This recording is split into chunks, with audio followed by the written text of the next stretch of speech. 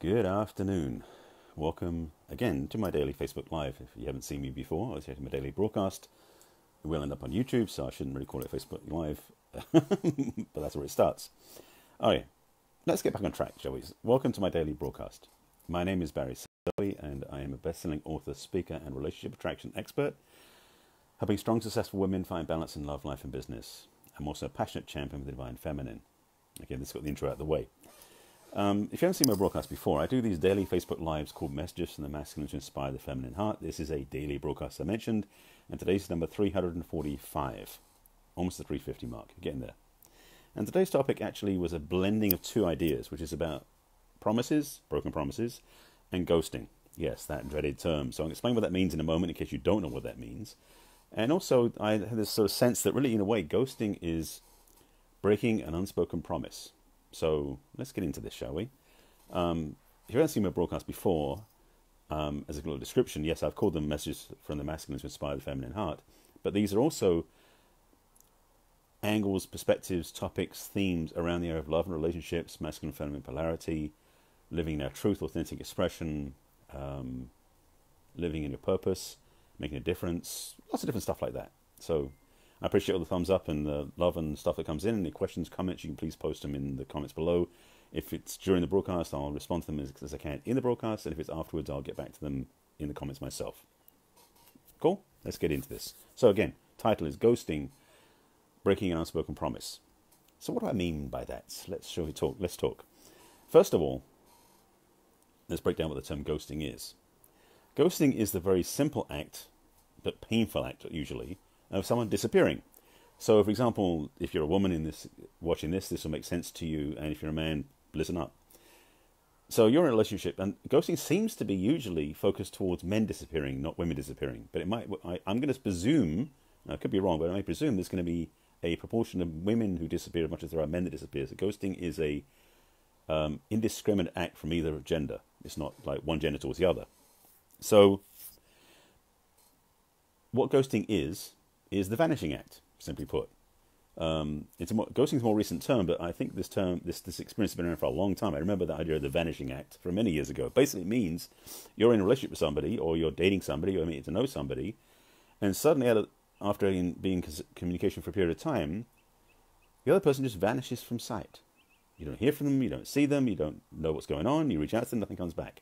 That's really what ghosting is. They basically become a ghost. They disappear on you. The vanishing act. The problem with this, and there are several, but the biggest problem with this, disappearing act of the slow fade. Actually, Lily, I would say, and thank you for the question, by the comment, it isn't a slow fade. Ghosting is a vanishing act. It's like disappearing. The slow fade is something else, I would say.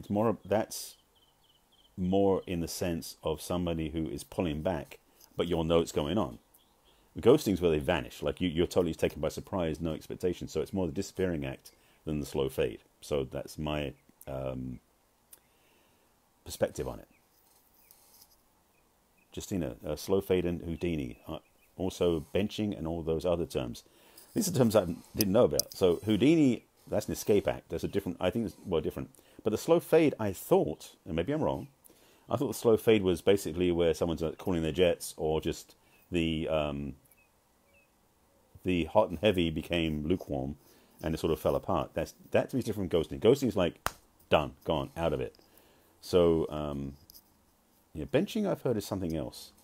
So anyway, so let me talk about ghosting first, because you're taking me off topic, ladies, and I appreciate the input, but but I want to stay on track with where I'm going with this.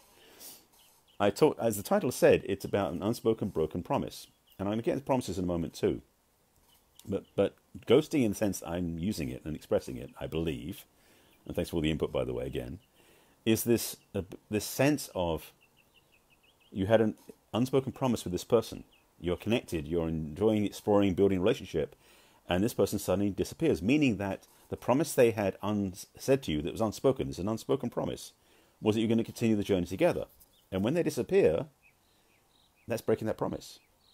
And yes, it can be gut-wrenching, heart-rending, upsetting, distressing, and painful. And I'm going to be careful. I'm watching how I'm treading this gently, because it can be painful for some people. I know this has become a painful experience. And the reality is that disappearing act is often, when are we going to approach this one? Part of this is fear-based, meaning that for somebody who ghosts somebody else, they're afraid to stay connected. They may be afraid of intimacy. They may be afraid of something else. I'm not saying have pity on them. I'm not saying that at all. But what's driving their reaction to ghosts is they don't have the balls, the chutzpah, the willingness, the comfort level, or the vulnerability to be connected, and so they get scared to go further and they back away. But they don't just back away saying, I can't handle this and I'm leaving, or some other way of saying it. They just vanish because they're simply afraid of telling the truth. So for me, ghosting is a coward's act. It's a coward's way out. Simply as that. But the promise that is on the receiving, if you're on the receiving end of the ghosting, this is where the promise piece comes in. Because if you were ghosted, usually there is no spoken promise or any commitment, talk, intimacy, or vulnerability to communicate. Well, this is my point. It's an unspoken promise. So yes, I agree with you. It is not a spoken promise. But is a cowardly act? Yes. Now, here's the thing. If you're on the receiving end of being ghosted, this is where the unspoken promise comes in. Because if you're in a building, growing, intimate connection with somebody in relationship, and I'm using somebody versus man or woman because I believe ghosting does work both ways, as in both men and women ghost each other.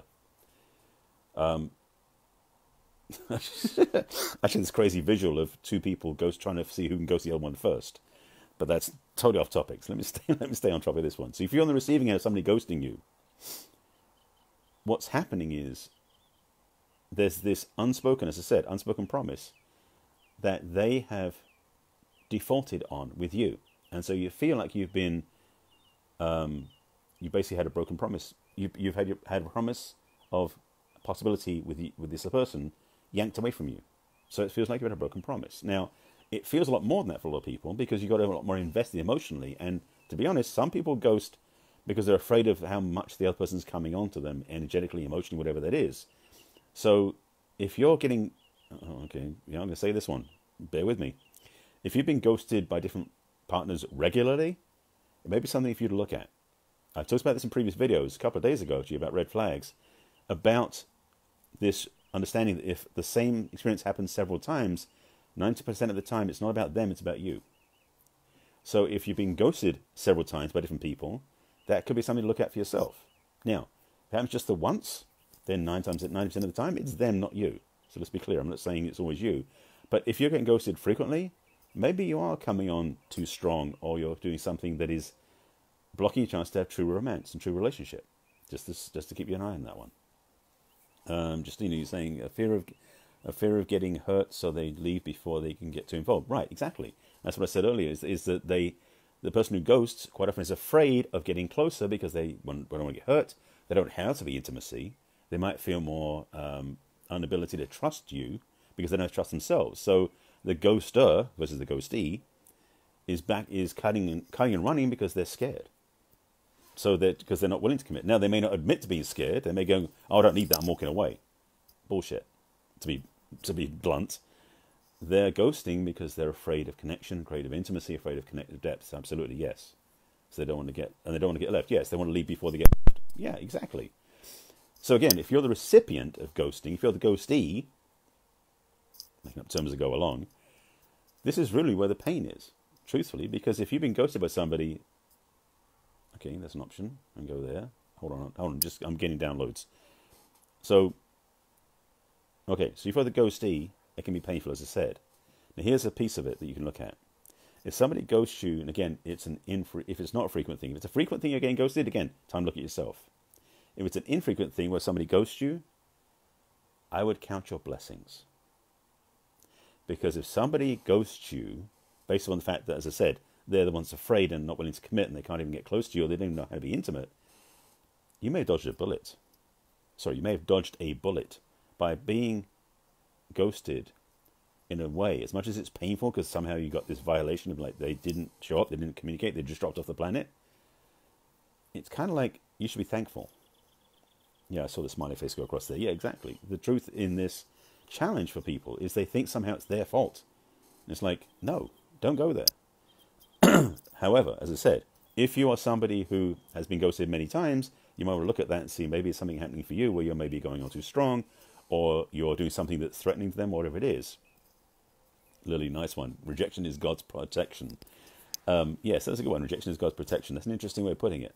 But again, if it's happening multiple times, that's an opportunity for feedback. If you're getting rejected multiple times, I want to look into that. The thing I've become clear about in my journey, in my life, and my work, and I say for you, would want to do the same thing too. If a pattern repeats itself several times with different partners, whether it's ghosting or rejection or something else, it's likely that the fix, the change, the resolution is something that happens inside of you, not them. So you may be going, I'm fine, because they're all rejecting me. Maybe it's something in you want to look at. So in the area of ghosting, again, same thing is true. If you're being ghosted by different people, like every single time you got somebody new, actually, Ellen, I appreciate the invitation to jump in there, Ellen. Actually, why not? Let's see what happens. Let's see if I can get you in. Ellen. Okay, let's see. See what? Hang on a second. This may become a new thing. Bringing something into the broadcast. Nope, didn't happen. Okay, continuing then. Maybe hit the wrong button there, Ellen. Thanks for watching. I appreciate you being here. Okay, so continuing in the topic. So I'm giving you two pieces here. If it's a one-off thing that happens to you, that is, yeah, I wasn't sure that was going on, so thank you for the laughter. So in the sense of rejection, or in terms of ghosting, if it's a one-time thing, then it's likely to be them. If it's a multiple things happening to you, the odds are likely it's something to do with you. So just be aware that it's not just always one way. There's a definite skills here. And I want to touch on promises for a moment, because that just came up as well. That promise is interesting that we do that. We have a bad habit. Well, we have a habit. Let me say, not say bad initially. What was that? Sorry. Could it be if the one on the receiving end of the ghosting is unavailable as well? So they chose that person to get entangled with. I think it depends, to be honest. So could it be that the one on the receiving end is the one of the ghosting is unavailable? The thing about this is, if there are two people connecting in a relationship and one is unavailable, the person who wants to be with that person who's finding that the other one's being unavailable, they're going to probably tell them that before they walk away. It's unlikely if one person's available that the first person is going to ghost them. Somebody who ghosts somebody is the one that's usually unavailable, not the one that's being ghosted, 99% of the time. So I don't think in response to that question that's actually true. So for you to think about. So back to the promises piece. We as humans have a habit of presuming a whole bunch of stuff, a whole list of things with our future partners. And these are promises that they didn't write, they didn't create, they didn't commit to. So until you get verbal or written or actual promises from the other person to you, don't presume a damn thing. So that's what I mean. This whole thing about ghosting is being an unspoken promise. There's this rule that we have that when we meet somebody, they should get to know us, we should get to know them, and we should communicate. Unfortunately, not everybody got the memo. And a lot of people out there don't have the understanding that when you want to stop communication, you say that you're going to stop communication versus just disappearing. So I just want to make sure you get this. That ghosting can be a powerful lesson, a gift, and a relief in some ways as well. So if you've been ghosted, as I said, it could be a blessing in disguise, because the person who's ghosted you doesn't have the willingness or the comfort or the ability to be open with you, in which case you dodged a bullet. So ghosting can be a gift. That's another piece I can put in there. But the thing about it is this journey of relationship, there's always, and I think this is an overarching piece I'm giving you right now, in relationships, they're always teaching you something. If you don't watch for the lessons, the opportunities, the growth, the education that happens in relationships, you're missing the biggest piece of the pie in some ways. Relationships can be fun, absolutely. Intimacy, pleasure, sex, all these different things are great. However, it's like the iceberg. Using really analogies to drop in as they do.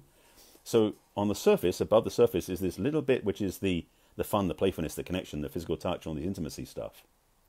Below the surface is all the connection of the energies of subconscious connections, lessons, opportunities, growth, change, transformation that a lot of people miss. So if you want a healthy relationship, look below the surface. That's where the joy is. And that's actually where some of the best things can happen are. And actually what happens, by the way, if you do dive into the deeper stuff, all the other stuff above the surface, the intimacy, all the other things, gets magnified, increased, and blossoms.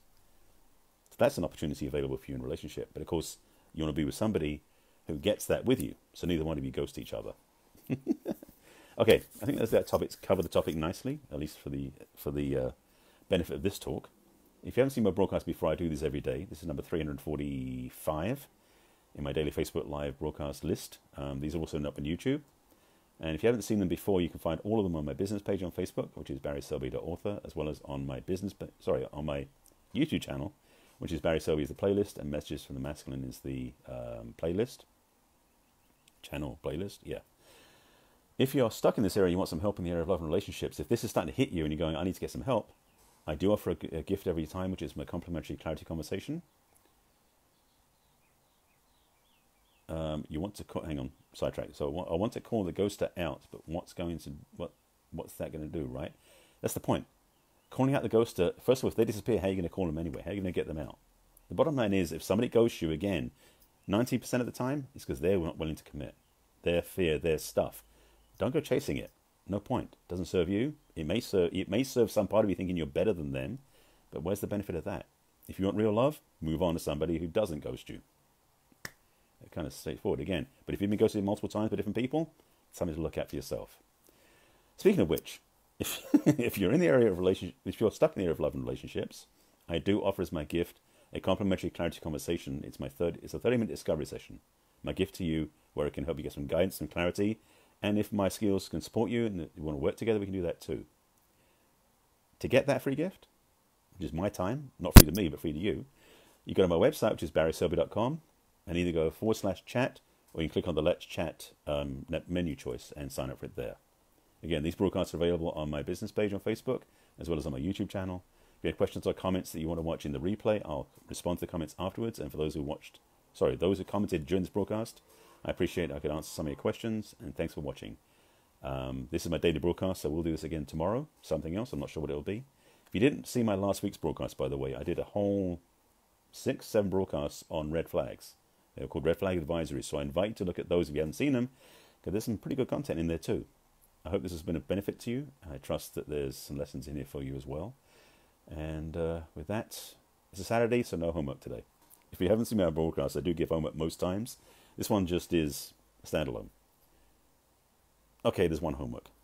I didn't expect it, but it came through. If you are not sure about this whole thing of ghosting, look back at your past relationship dating experiences. If you had that happen a lot, time to look at yourself. So Justina was saying, yes, I know. You're telling yourself to go where the love and openness is. Yes. So homework. Look at your past relationships and dates especially. And if there's a lot of ghosting going on, it may be you, not them. If it's only a one-time thing and you're still judging that or feeling upset about it, let it go. It's not yours to worry about. Hope this has helped you. Again, if you have any questions, reach out. If you want help in the area of love and relationships, sign up for a conversation with me, and I'll be back in tomorrow. Thanks for watching. Thanks for all your input, and thanks, Justina, for a lot of your input. I appreciate that. And I'll see you again tomorrow. Bye.